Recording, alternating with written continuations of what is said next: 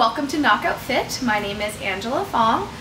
Today's workout, we are going to do some rope climbs. So, works your obliques, your core, and also your hip flexors. So to start, I like to do it on a yoga mat. You can do it any mat in the gym or on the floor with a towel. Just whatever makes you comfortable and also helps protect your knees. So to start, you start on all fours and then go into a plank position. And you're going to lift each leg like this. So kind of like into your armpit. You're going to go like this.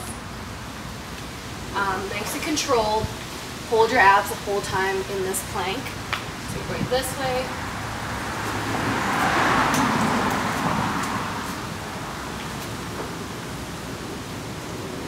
Boom.